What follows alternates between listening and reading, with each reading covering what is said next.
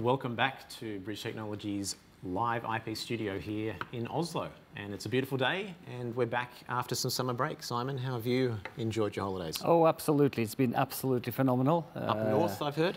Well, yes.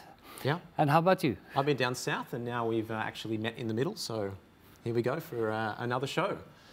I thought I would start off. I enjoy our quizzes, so I thought we would start off today with another quiz. So here we go. Here's the question. Which year did the Institute of Electrical and Electronic Engineers, or IEEE, publish its paper entitled, here we go, A Protocol for Packet Network Intercommunication? It's between 1970 and 80, actually. Oh, really? Then I'll guess it's 1978. Okay. This is also known as Transmission Control Program, or TCP/IP. So there we go. Lots of fun facts today. And the answer is, it was 1974. Oh, goodness. So there we go. That was fun fact number one. Interesting. And that's the only fun fact, actually. Yes. So we'll sign off. During our series before the summer holidays, we've been covering the ISM and basically why that's been important for us pre-summer. And we've been going through a lot of what you can see up on the board here. So uncompressed, through compressed. Well, absolutely, and the reason we talked a lot about it is that we have the whole range of different products in that marketplace, CES. And let's not talk about, you know, compressed and uncompressed, because it really doesn't matter that much. It's what you use for a specific purpose. And the most important thing is that to differentiate between compressed and uncompressed is basically the bandwidth. Yeah. Because the bandwidth is so different. We have uncompressed media which ranges from 1.5 gigabit, which is quite a lot of data in one single video flow, up to basically 48 gigabit for one flow of 8K. And that poses incredible challenges for anyone designing a media system over IP.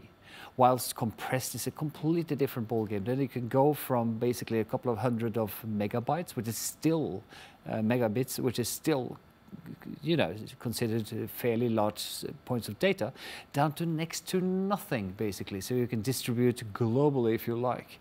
So that's the main differentiator. And there's a kind of a separation of different types of technologies. Even it's all IP, it's different kind of technologies because you have to scale it quite differently.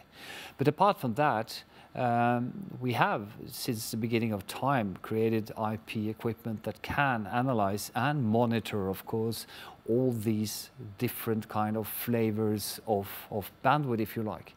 Because not only is the different kind of bandwidth, there is, I can't begin to name all the different formats that exists in this veritable jungle.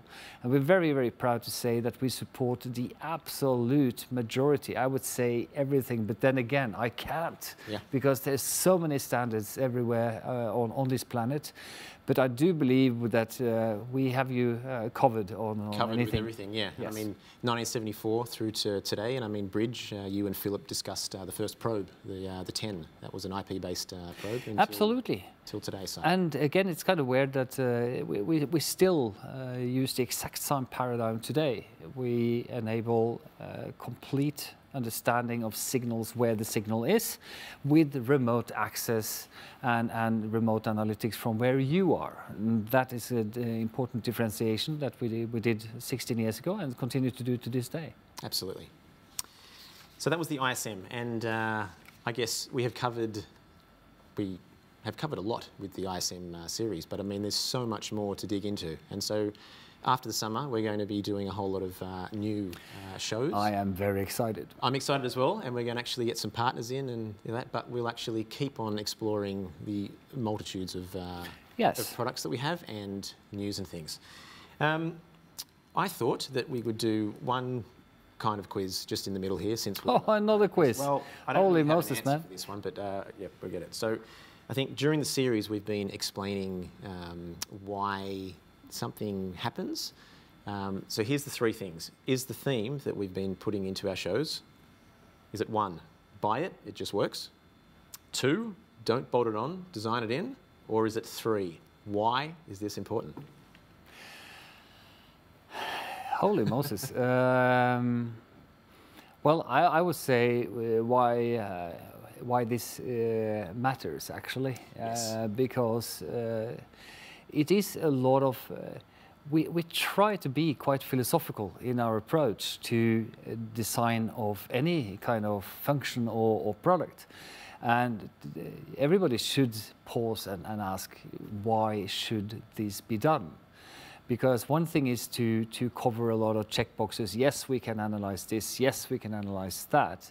And also, we can implement functions that actually takes it to a different level, where we can augment the data specificness with features and functions that enables people to work better, to deploy these things with much improved knowledge of how day-to-day operations actually works. VPC and that reports is, as well. That's a great example of a lot of that.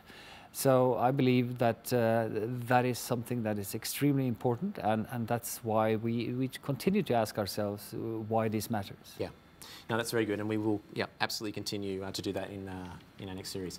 I think the other thing is we've spoken about ISM production.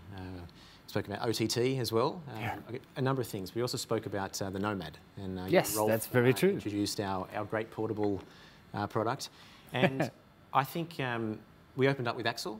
Yes. And he actually had the Nomad out in the water. Yes, he has. Very, very portable. But I say. I'd like to find out what happens to it from there. So I think we might hear from Axel again.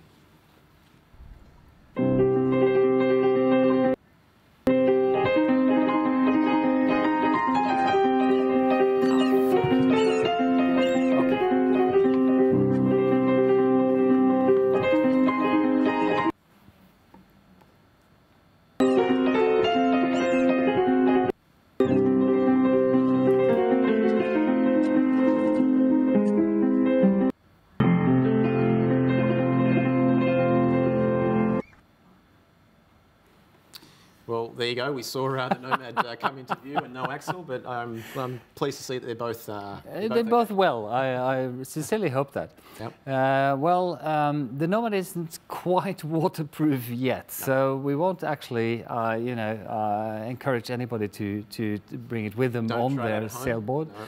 But it is very rugged and enabled to be in not the aquatic kind of environment, but in quite different, in quite harsh environments.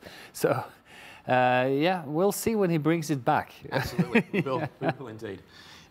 Okay, so I mean, again, we've shown the ISM, we've shown that we have done a whole thing. So, like, where do we go from here?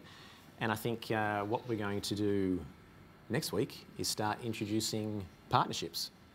Yes, we're very excited about that. Yeah, absolutely. Yep, and we have lots of partners that we'll be sharing our studio with some, and obviously remotely with others. And that's just how that one is. But our business partners and our partners in general are very important to the makeup of Bridge Technologies. So we'll be introducing them one by one as the weeks come along. So stay tuned to that. The other big news. Yeah. And I think we'll introduce that one now. The big news is that. Okay, you don't like me talking about webinars anymore. No. And I don't think we will be talking about webinars, so I better use the word webinars one last time, because the big news is that webinars don't really cut it for what we're trying to achieve, we believe. So therefore, starting from next week, henceforth, this will be called The Bridge Show. Oh, very, very cool. No, but I think that that's kind of wraps it up, and I believe that we're all on route for next week. I'm very excited for what we're going to do, and we have a whole autumn of fantastic product releases. My goodness, we have a huge amount of news. We do.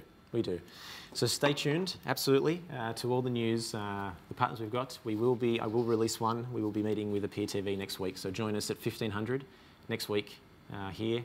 And Simon, thank you again. And over and out from Thank you, Tim. Bridge Technologies IP Studio.